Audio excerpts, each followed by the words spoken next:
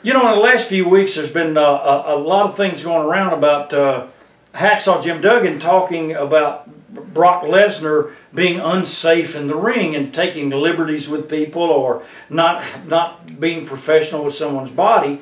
But I have to question that being said, unless you were actually in the ring with Brock, and I don't know unless Duggan can correct me and say he was in the ring and he has firsthand knowledge of the guy, you know, not being safe with someone or hurting someone.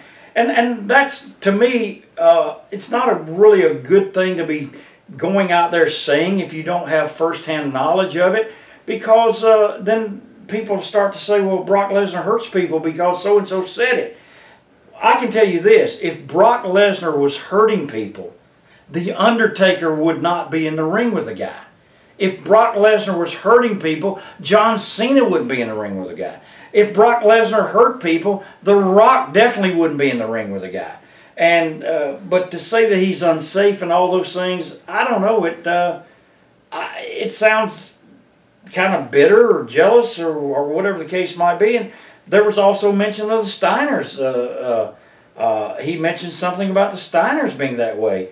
And I've been in the ring with both of the Steiners, Rick and Scotty, and they were as professional as anybody could be.